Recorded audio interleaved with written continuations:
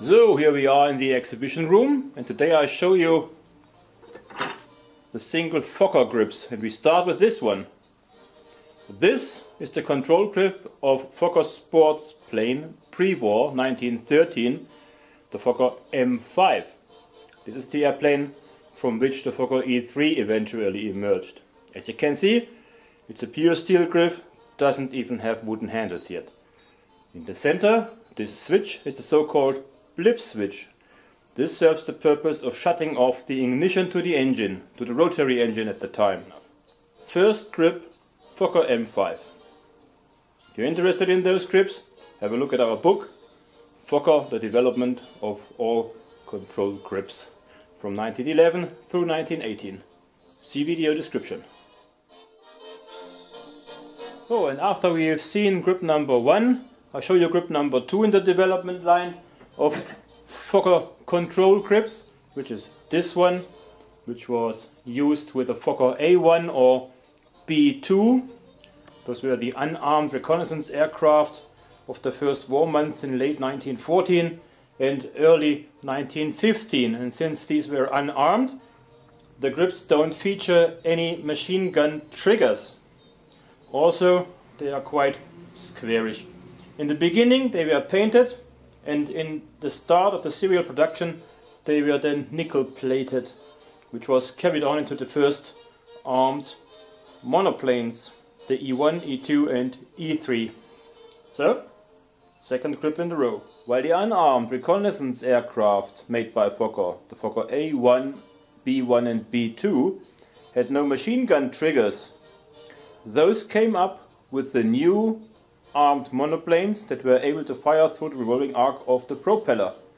The triggers themselves were simple sheet metal piece items.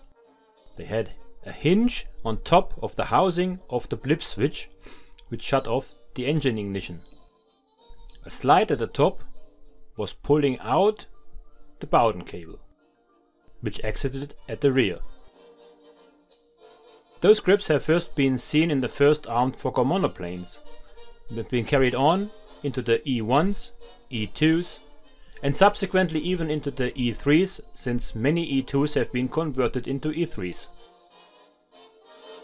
And the fourth grip in the development line of Fokker aircraft control grips is this one.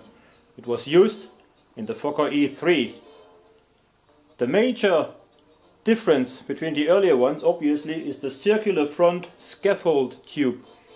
This was done to ease mass production. Also, the wooden handles are now canted, which makes them a bit more comfortable when flying the aircraft for longer times. And the rear tube, this one here, was also reduced from formerly 18 mm to now only 12, making the whole arrangement a bit lighter. The nickel plating on those grips died out, since Fokker continued to paint them black rather more for future aircraft. The further production run of the Fokker E3 then saw another changes in the control grip, like seen here.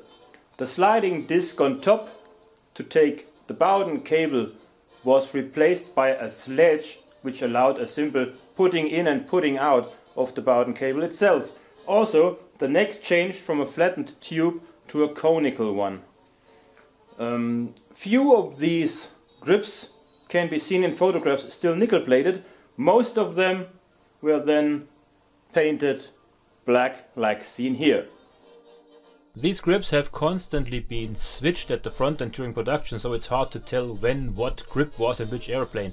And also keep in mind, not only the E3s had those, but the other aircraft with single machine guns like the D.VII and D.II used them also. Yep, right, we are still in the year 1915 and still dealing with the Fokker monoplanes.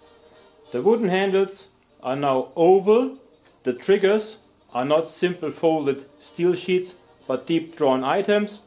The sledge is for hooking in the Bowden cable, the neck is made from sheet metal and conical, and the whole thing is now only black painted.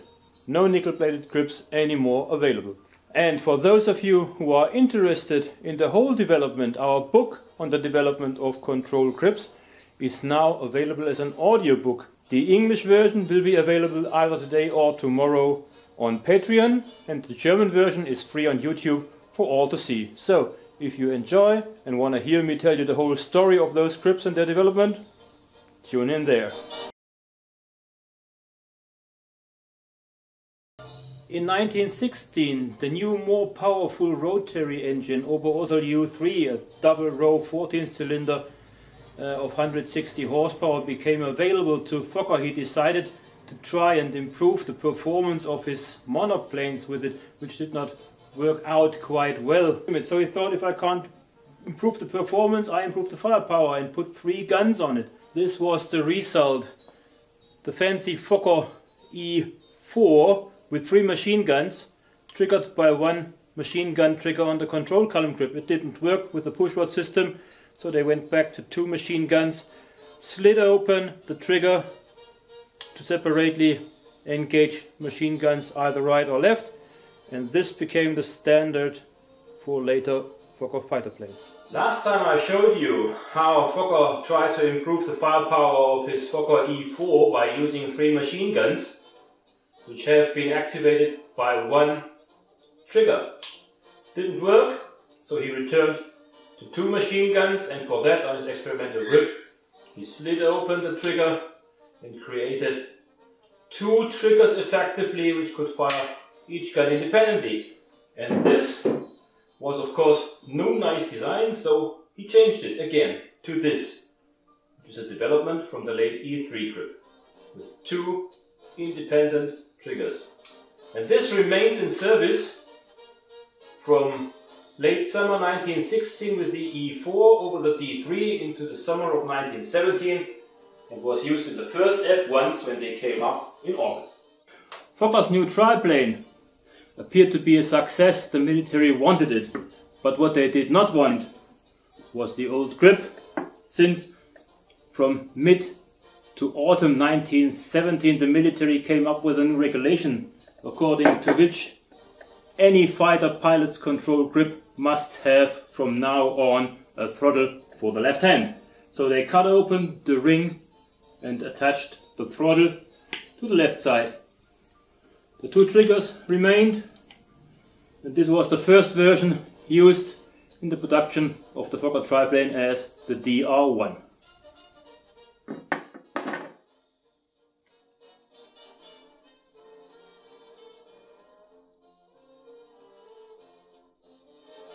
First we have those monoplane grips, then those with the double triggers. Then the military said, we need a throttle for the left hand, and even that wasn't good enough yet. So Fokker modified this grip to accommodate the wishes of some of the fighter pilots, which wanted to have a trigger more similar to a rifle, so they can pull. So he put this assembly on the back of the grip and had 2 wires attached to the triggers, so if the lever arm is pulled at the back, both triggers are activated at the same time. It is said that this was a suggestion made by Richthofen. Actually there's a letter showing that he requested more of a rifle trigger for the hands rather than a push trigger for the thumbs. And this is what the triplane used in serial production. And then there was Rittmeister von Richthofen. And he did not like that grip at all. And the Rittmeister didn't like that grip for several reasons. First, the wooden handles all of a sudden were upright again. They have been canted on the late monoplanes, which was nicer. The throttle stood towards him, so during landing, when he was pulling, he was poking his own belly. It was not very comfortable. The blip switch in the center was hard to reach by his thumb. So he had the frame cut open, inserted a piece of steel tube in here so that the main handle was canted again. The throttle was cut up and rotated by 180 degrees and also canted inwards, and the blip switch went in the top corner. Now, in idle, the grip wasn't poking his belly again, full throttle forward. He liked that much better. He used this with his 425-17 when he fell in April 1918.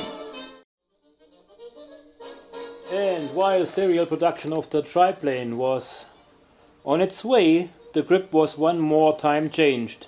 This happened between 425-17, in which Richthofen fell, and 591-17, flown by Lieutenant Edgar Scholz. And the grip then looked like this. And this might have been what Richthofen originally had in mind. Triggers to pull with a finger, much like a rifle. Blip switch, easy to reach by the thumb in the upper corner. And the throttle handle doesn't poke in your belly when you pull during landing. And this kind of grip is confirmed to have been used in the last serial production run of the triplane, the entire production run of the Fokker D.VI, E5 or D.VIII, and in the early Fokker D.VIIs.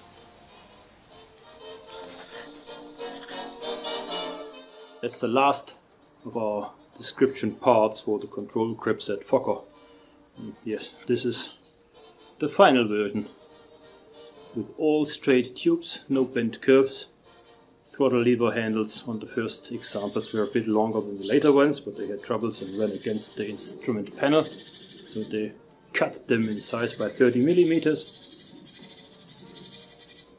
Ergonomically formed trigger for the fingers, and the final version was intended for the two-seat reconnaissance airplanes like the Fokker C-1. These grips were supposed to become the standard grips for German fighter airplanes, which did not happen since the war ended. And with that, our description of the grips also finds its final part. See you with other topics next time. Make sure to find out all the secrets about the grip development at the Fokker factory during World War I. Go and get yourself a copy of our book on the topic, with the German title Alles fest im Griff, or All in Good Grip, or listen to the audiobook. You can find both on our Patreon page.